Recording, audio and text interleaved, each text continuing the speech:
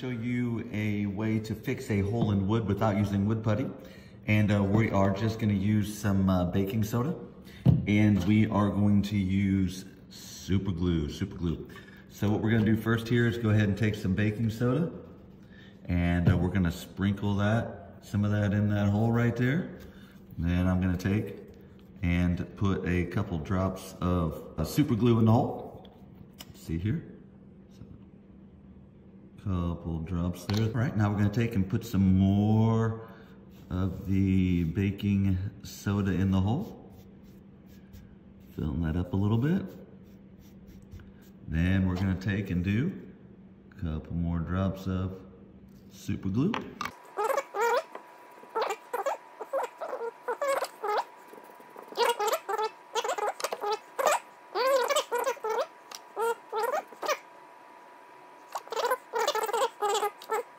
We're gonna go ahead and pile a little more on here. It is gonna get hard, and then we will work on sanding that down and making a good permanent repair.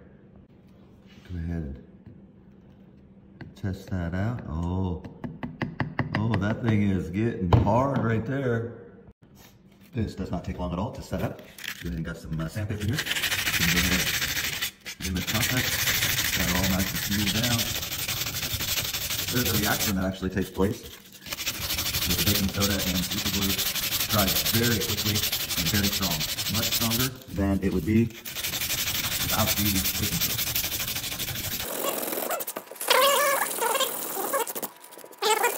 All right, just to show you how hard this gets, I'm gonna use a fine file. Listen to this.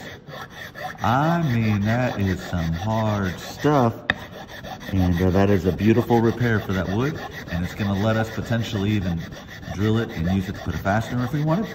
Or we could just leave it like this. We'll sand it a little more and have a good smooth surface. Now, you'll want to build that up just a little bit. So if you wanna have a smooth surface, if you don't care about the smooth surface, you don't have to have it that high. And you can just let it fill the hole as best as possible. Go ahead and drill it and put a screw back in it. Final touches with some sandpaper. All right, we've worked that pretty smooth. I'm happy with that for right now. Now we've plugged that hole. Now if you want to just paint it, do whatever, you could do that at this point, and that would be fine. We are gonna go ahead, we wanna put a screw in it. So what I'm gonna use is this little self-tapper, little button head self-tapper, and see what this does here as far as drilling right through here, and see how well that it holds.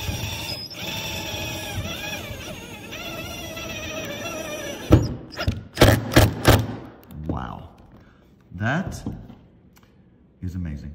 Hope you enjoy this, hope you try it. If you try it, let me know in the comments how it worked for you.